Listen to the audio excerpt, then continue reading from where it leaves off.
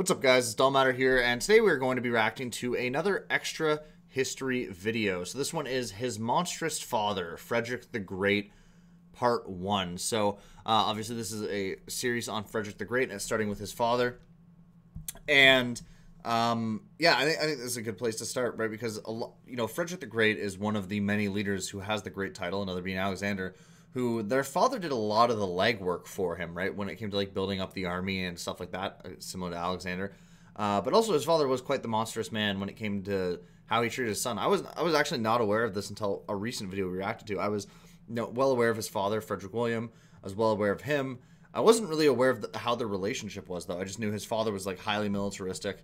He was pretty flamboyant as a youngster and then became highly militaristic, and I knew a lot of that had to do with his father's death. But I wasn't well aware of like how it was in relation to his father treating him until we had watched that other video, which I found really interesting. But anyway, link to the original down below, and let's jump into it. Fortress of Kustrin, Brandenburg, November 6th, 1730. Frederick, Crown Prince of Brandenburg, Prussia, looks through the bars of his cell windows as soldiers lead his companion, Hans Hermann von Katte, to the mound of sand. Katte is more than his friend. He's the 18-year-old Frederick's confidant, his protector, and some say his lover. And he had tried to save Frederick from his father, the King of Prussia. And Katte would pay. "Please forgive me, dear Katte," Frederick yells in French, the language they both prefer. "In God's name." Okay, maybe they, I can see why people thought they were, maybe lovers. They're speaking French to each other. Just gotta, like, stick that in there, stick it in the French. But, yeah, so this is kind of, it's true, but he's kind of like glossing over some of the stuff here that I think should be really important. His friend here, von Katte, had tried to convince Frederick not to leave, but then when Frederick decided, basically when he realized he couldn't convince Frederick not to leave, he decided to help him leave. And a lot of this was just as punishment for Frederick, because from my understanding, his father knew this, but basically just wanted to, kind of blamed him, but probably didn't actually believe that he was the reason, and basically just wanted to punish his son to get his son in line. "Name, forgive me." "There's nothing to forgive," Katte answers in the same language. "I die for you with joy in my heart." The headsman steps up, revealing his axe. Frederick doesn't want to watch, but two soldiers, acting on his father's orders, grab hold of him and press his face to the bars. He screams, he fights, the axe raises over Katte's bare neck, and mercifully, the boy who would become Prussia's greatest king faints before he sees it fall.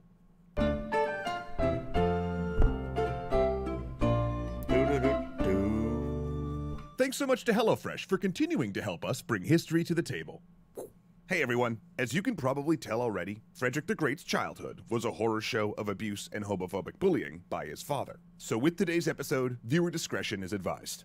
Frederick the Great is one of the most dynamic monarchs of the 18th century. Inheriting a fractured piece of the Holy Roman Empire, a place so minor, its monarch was called King in Prussia rather than King of Prussia.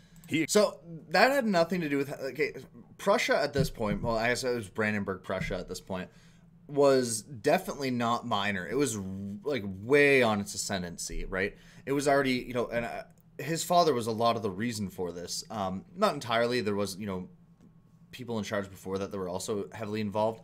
But like they were rapidly on the ascendancy from this point. The reason it was king in Prussia was because of the way the Holy Roman Empire was structured.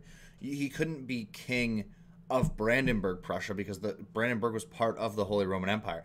Prussia, however, was not part of the Holy Roman Empire, even though it was technically part of the same state as Brandenburg, Prussia. Right? This has a lot to do with like, the Holy Roman Empire being like very much this like leftover remnant of feudalism that still existed until Prussia conquered it.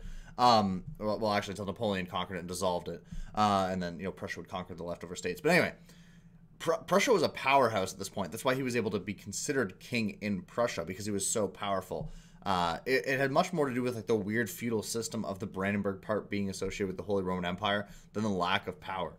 Prussia was already a rising power at this point. Now, it definitely wasn't like as powerful as like the UK or Russia or France at this point, but it was still, Spain. It was still a powerhouse, though. He expanded it to a major power. Known as a soldier and a philosopher, his reign simultaneously encompassed refinement and brutality. demonstrating both the splendor and slaughter of the Enlightenment. Yet his first battle was not against the Habsburgs or France, but rather his own dad. Frederick's father, Frederick William, was known as the Soldier King. Living in a sparse militaristic fashion, he despised anything he considered ostentatious or effeminate. In fact, his first act upon becoming the king in Prussia and the Elector of Brandenburg was to sell his own father's jewels, horses, and fine furnishings. While many German princes used the treasury as their personal party fund, Frederick William instead pursued a conservative economic policy, curtailing state spending and battling corruption, which was a wise thing overall, but many of the unnecessary expenses he eliminated included patronage of the arts, literature, and science. So the arts, I'm kind of iffy on. Patronage of the arts, literature, and science. So again, the arts I'm kind of iffy on, like whether you can consider that important or not. I understand like there's some important aspects to art, right? I can kind of see why a lot of people would consider that, you know, important. But when it comes to literature and science, I think those are definitely things you need to be spending on. Like if you're trying to build up a, you know, a military long term, right? You want the most advanced technology. You want a highly literate populace. That way they are, you know, I guess this is literature though, not literacy, right? So it's just not, he's not paying for people to be writing shit. So that one I guess is kind of iffy too. You definitely want a literate population, and you definitely want a scientific population. But like how much art is important to the functioning of society? I know there's like a whole group of people that are like hardcore into this, both on the left and the right, right?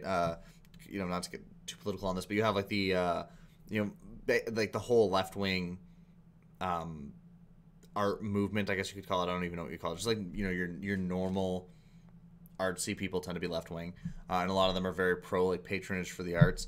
And then on the right, you have like the people that are very into, ironically, like a lot of this time period, the art, you know, basically like traditionalism and like the art of traditionalism and like, you know, all of that kind of stuff. And they would both be very pro art, but from just a practical standpoint, I don't know how important it is. But I guess you could get into the argument of the awe-inspiring nature of it is good for people to try and like push themselves, which would be good for the state. Like, he didn't just defund the Prussian Academy of Sciences, he closed it. But Frederick William did have one pet project, the army. So everything he saved, he poured into defense spending. He also created a new type of military draft, the canton system, that allowed Prussia to be able to recruit and train troops more efficiently and create civilian reservists that could be called upon. In that way, he doubled the size of the Prussian military to 76,000 men, making it the fourth largest army in Europe, roughly the same as that of France, which had 10 times Prussia's population. Nissan's electric... Yeah, so this is what I was talking about at the start of the video, where I said, you know, he kind of basically, he put his son in a similar position to what Philip did with Alexander, where he creates this amazing military and his son ends up getting a lot of the credit for the success with it. Now, to be fair, you know, that's, you know, much of success is when, you know, what's the saying? It's success is when, you know, preparedness meets opportunity. So obviously, you know, he prepared his son and then he gave his son the opportunity. But yeah, a lot of, you know, the actual like buildup was done by Frederick's father, not Frederick himself. That really put, you know, Prussia in this position to be a dominant power that would go on to unify Germany. Did this guy love the army? He dressed as a military officer, held meetings in rooms where he could watch troops drilling out his window, and in an additional extreme, drafted the tallest men in the Holy Roman Empire into a special unit of giants. Not only the Holy Roman Empire, they actually kidnap people from other countries in order to force them into the military. There's, I can't remember the guy's name, but there was a guy from the UK who was absolutely massive. I think he was like almost 8 feet tall. And they had pirates kidnap him, or privateers, I guess, technically, kidnapped him and brought him over because Frederick William had heard about this guy. Had, you know, heard about his like feats of strength and how huge he was, and he wanted him for his Potsdam Giants. And the guy didn't end up getting free until Frederick took over and got rid of the Potsdam Giants, and the guy finally got to go back to England. In fact, his council was so full of soldiers swilling beer and smoking foot-long pipes that it was nicknamed the Tobacco Cabinet, mostly because their meeting room smelt like an airport smoking lounge. He also was prone to violent rages, which got worse as the years went on, and had several medical conditions that kept him in constant pain. In other words, Frederick William projected an air of hypermasculinity, Calvinist piety, and frugal financial habits. And naturally, he wanted his eldest surviving son Frederick, nicknamed Fritz, to grow up to be just like him, a hyper-virile religious soldier king, to use the great instrument of Prussian military power that he'd created. Based. Now, the first 6 years of Fritz's life, he'd lived with his mother, and under her care, young Fritz developed what his father considered worrying habits. Fritz loved music and books. He grew incredibly close to his older sister Wilhelmina, enjoyed poetry, philosophy, opera, and learned to play the flute. Worse than that, it was the transverse flute, recently invented in France. Oh, Frederick William hated France, and was known to fly into a rage if the country was even mentioned. The French, he said, were decadent and effeminate. Honestly, super based. And, you know, as much of a loon as his father was, I tend to agree with a lot of the shit he's saying here. So imagine his consternation when Fritz, who was tutored in French and German simultaneously, took to French as his first language and struggled with his native German. Okay, all right, not a big deal. The boy Frederick William reasoned just needed to find the fun in war, you know? So, for his 6th birthday, he gave him a miniature arsenal of military rifles and cannons, plus a group of boys in uniform he was supposed to order around as living toy soldiers. Ha pretty cool, eh, Fritz? Fritz? You know? See, this is where I don't think you made a good decision. I feel like if you want 6 is a little young to be doing anything really, but I guess like if you wanted to be a military man, train him in the military, right? But yeah, I feel like that's you just kind of It's fine, because Frederick William would soon also shape his son more directly. For as was tradition, the next year when he turned 7, the responsibility for raising and educating Fritz transferred from his mother to his father. As you can imagine, all studies of music, philosophy, and poetry were promptly shut down. The prince would instead now have a grueling, regimented schedule of Latin, religious studies. It's honestly interesting how much like he would have been learning by the point he's only 7 years old, and he's like learning about philosophy and how to play all these instruments and all of this stuff. Right? Like that's a pretty in-depth education for only being 7. And also, it's kind of funny that his dad wants to teach him Latin, but doesn't like the French when the French is like a language descended from Latin. Ancient classics, modern political history, and military subjects, conducted largely by military officers. But even there, Fritz found allies. His Latin tutor was sympathetic to his clearly bright charge, and not only procured him a flute, but helped him amass a secret library of 3,000 books covering poetry, Enlightenment philosophy, and art. Fritz also visited a nearby court in Saxony, which gave him a glimpse of a freer life than he'd had. Yet as Frederick grew into a teenager, Frederick William became increasingly furious over his heir, who he considered effeminate, incompetent, and irreligious, as it was increasingly clear that Fritz was an agnostic. I mean, the incompetent part is obviously not true, but the other two, I mean, yeah. So he responded with a campaign of abuse. Frederick at William least effeminate at this berated point in his his son, life, screaming at him in front of soldiers. He burned books and artwork he found, and assaulted him in public. He would strike young Frederick for sleeping in and being late for drill, or for being unsure on horseback. Once, he beat him with a cane for wearing a pair of gloves when it was cold.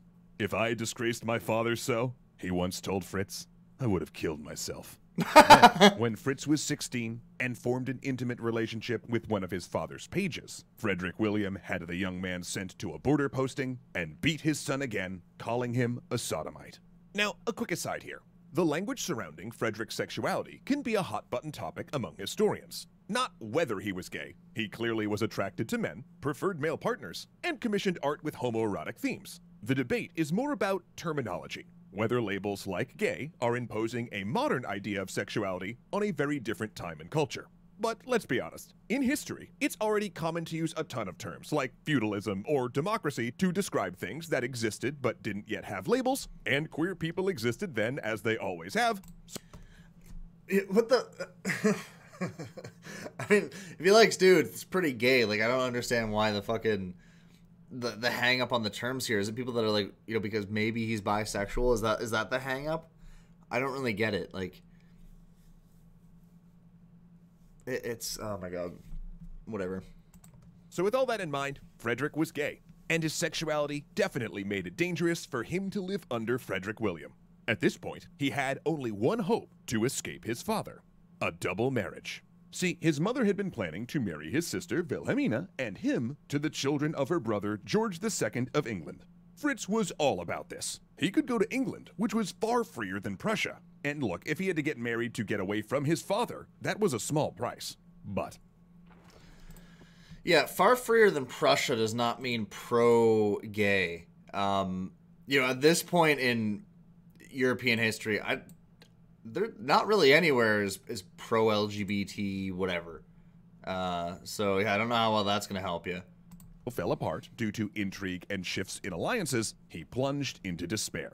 That was when Kata, his friend, tutor, and likely lover, agreed to help him escape. They would slip away while touring the Holy Roman Empire and flee together to England, though they were caught almost immediately and thrown into prison. Given both were military officers, Frederick William charged them with treason and seriously considered having Fritz executed, but that put him on rocky legal ground with the rest of the empire. So in the end, his punishment was to watch Kata die. Afterward. Okay, so this part is like very disingenuous in how it's framed, right? He's framing this as if they're just two gay lovers that were trying to run away to like live a, you know, happy gay life. That is not at all what happened. Okay, so his father had been beating him and beating him and beating him, and eventually he got sick of it and he wanted to leave, and he went and confided in his friend, and his friend tried to convince him not to leave because he knew what his father's reaction would be, and he kept convincing him until he did leave with him, and then he, you know, they ended up getting caught, like he says here. But the framing of this is like way disingenuous.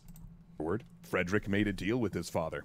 In return for a pardon and getting to stay crown prince, he submitted to an even more grueling and austere routine of tutors. He also swore to be a good Protestant and agreed to marry. So, he entered an engagement with Elizabeth Christine, a Protestant cousin of the Habsburg line, though Frederick was despondent over this choice, and swearing that even friendship between them was impossible, he threatened suicide, however still had no choice in the marriage. But he knew the only way out was through. Frederick wept upon meeting her, and on their wedding night, loitered in their bedroom for an hour before abruptly leaving to stroll the grounds until dawn. But no matter, he was safe, he was free, and he only needed to wait until the Soldier King died, and when he took power, he would never be beaten again. For in a surprise to all, Frederick William's tutelage had taken root, and his son would be a warrior king like Prussia had never seen. And while we wait to find out what happens to Frederick next time, I say we go make a meal fit for a king. Perfect scripted timing as per usual, HelloFresh. I am starving. Is there continued work on the sustainability? Okay, so the rest of this is just an ad. Yeah, go check out HelloFresh. Go check out, I'm sure he's got a link in his thing.